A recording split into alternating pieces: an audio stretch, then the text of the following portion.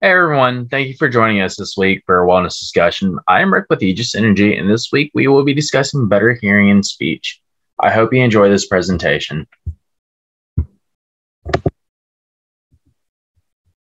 May is Better Hearing and Speech Month. What is better hearing and speech?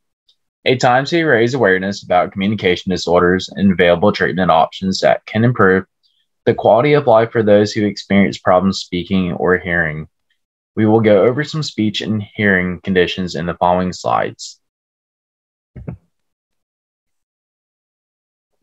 Speech disorders can affect the way a person creates sound to form words. Certain voice disorders may also be considered speech disorders. One of the most commonly experienced speech disorders is stuttering. Other speech disorders include apraxia and dysarthria. Apraxia is a motor speech disorder caused by damage to the parts of the brain related to speaking. Dysarthria is a motor speech disorder in which the muscles of the mouth, face, or respiratory system may become weak or have difficulty moving. Some people with speech disorders are aware of what they would like to say but are unable to articulate their thoughts. This may lead to self-esteem issues and the development of depression. Speech disorders can affect adults and children. Early treatments can correct these conditions. Speech disorders affect the vocal cords, muscles, nerves, and other structures within the throat. Causes may include vocal cord damage, brain damage, muscle weakness, respiratory weakness, strokes, polyps, or nodules on the vocal cords, vocal cord paralysis. People who have certain medical or developmental conditions may also have speech disorders. Common conditions that can lead to speech disorders are autism, attention deficit hyperactive disorder, strokes, oral cancer, laryngeal cancer, Huntington's disease, dementia, or ALS, also known as Lou Gehrig's disease. Depending on the cause of speech disorder, several symptoms may be present. Common symptoms experienced by people with speech disorders are repeating of sounds, which is most often seen in people who stutter, adding extra sounds in words, elongating words, making jerky movements while talking, usually involving the head, blinking several times while talking, visible frustration when trying to communicate, talking frequent pauses when talking, distorting sounds when talking, hoarseness, or speaking with a raspy or gravelly sounding voice.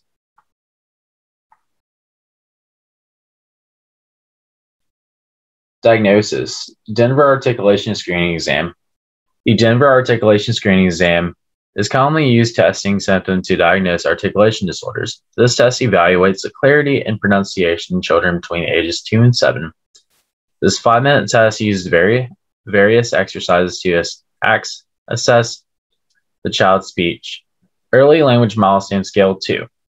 This test, created by neurodevelopmental pediatrician James Copeland, determines a child's language development. This test can quickly identify delayed speech or language disorders.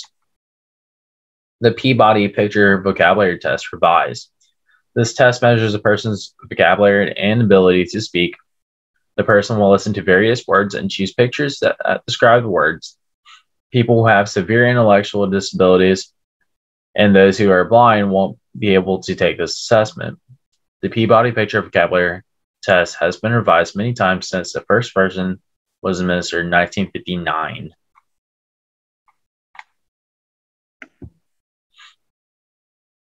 Mild speech disorders may not require any treatment. Some speech disorders may simply go away. Others can improve with speech therapy.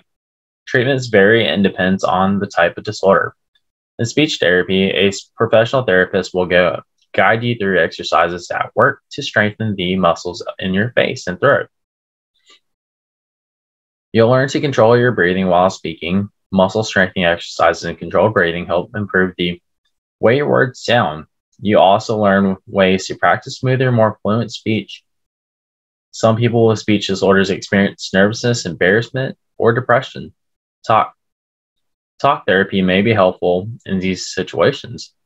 A therapist will discuss ways to cope with the condition and ways to improve the outlook of your condition. Types of hearing loss. We will go over the different types of hearing loss: conductive, sensorineural, and mixed.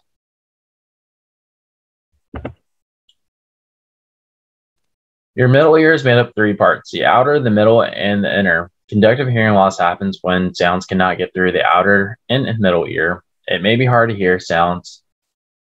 Louder sounds may be muffled. This type of hearing loss can be caused by the following: fluid in your middle ear from colds or allergies, ear infection or otitis media. Otitis is a term used to mean ear infection, and media means middle. Poor eustachian tube function. The eustachian tube connects your middle ear and your nose.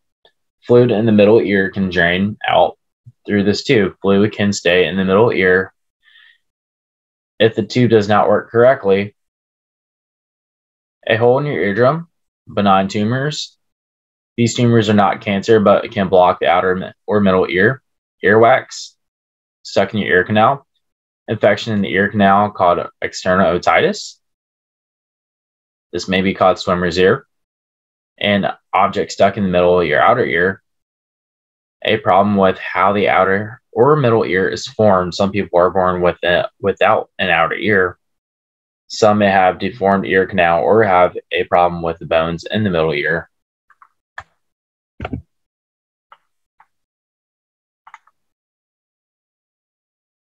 Sensorineural hearing loss.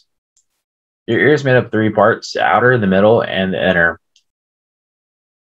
Sensorineural hearing loss, or SNHL, happens after inner ear damage. Problems with the nerve pathways from your inner ear to your brain can also cause SNHL. Soft sounds may be hard to hear. Even louder sounds may be unclear or may sound muffled. This is the most common type of permanent hearing loss. Most of the time, medicine or surgery cannot fix SNHL. Hearing aids may help you hear. This type of hearing loss can be caused by the following things: illness, drugs that are toxic to hearing, hearing loss that runs in family, aging, a blow to the head, a problem in the way the inner ear is formed, listening to loud noises, or explosions. Mixed hearing loss. Sometimes a conductive hearing loss happens at the same time as a sensorineural hearing loss. This means that there may be damage in the outer or middle ear and in the inner ear or nerve pathway to the brain. This is mixed hearing loss. Anything that causes conductive hearing loss or SNHL can lead to a mixed hearing loss. An example would be if you have a hearing loss because you work around loud noises and you have fluid in your middle ear. The two together might make your hearing worse than it would with only one problem. Physical exam. Your doctor will look in your inner ear for possible causes of your hearing loss, such as earwax, inflammation from an infection. Your doctor will also look at any structural causes of your hearing problems. General tests. Your doctor may use a whisper test, asking you to cover one ear at a time and see how you hear words spoken at various volumes or how you respond to other sounds. Its accuracy can be limited. App-based hearing tests. Mobile apps are available that you can use by yourself on your tablet to screen for moderate hearing loss. Tuning fork tests. Tuning fork are two-pronged metal instruments that produce sounds when struck. Simple tests when tuning forks can help your doctor detect hearing loss. This evaluation may also reveal where in your ear the damage has occurred. Audiometer tests. During these more thorough tests conducted by an audiologist, you wear headphones and hear sounds and words directed to each ear. Each tone is repeated at faint levels to find the quietest sound you can hear.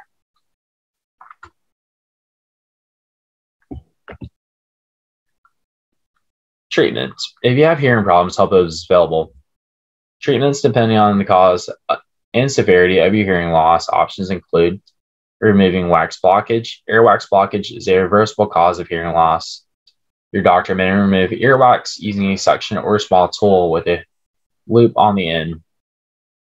Surgical procedures. Some types of hearing loss can be treated with surgery, including abnormalities of the eardrum or bones of hearing. If you had a repeated infections with persistent fluid, your doctor may insert small tubes that help your ear drain. Hearing aids. If your hearing loss is due to damage in your ear, a hearing aid can be helpful. An audiologist can discuss with you the potential benefits of a hearing aid and fit you with a device. Cochlear implants. If you have more severe hearing loss and gain limited benefit from the conventional hearing aids, then a cochlear implant may be an option. Unlike a hearing aid, it amplifies sound and directs it into your ear canal. A cochlear implant bypasses damaged or non-working parts of your inner ear and directly stimulates the hearing nerve. An audiologist, along with a medical doctor who specializes in disorders of ears, nose, and throat, can discuss the risks and benefits. Coping and support. These tips can help you communicate more easily despite your hearing loss. Tell your friends and family. Let them know that you have some hearing loss. Position yourself to hear. Face the person you're talking to. Turn off background noise. Ask others to speak clearly but more loudly. Try to have the other person's attention before speaking. Choose quiet settings. Consider using an assistive listening device. Hearing devices such as TV listening systems or phone amplifying devices. Appointments. If you suspect you may have hearing loss, call your doctor after an initial evaluation. Your doctor may refer you to a hearing specialist, audiologist. Here is some information to help you prepare for your appointment. What you can do. Write down your symptoms and how long you've had them. Write down key medical information, especially related to any ear problems, include any chronic infections, injury to your ear, or previous ear surgery.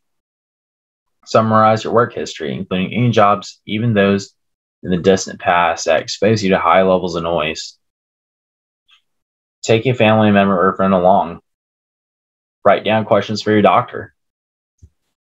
And thank you for tuning in this week. I hope you enjoyed this presentation. Again, my name is Rick with Aegis Energy.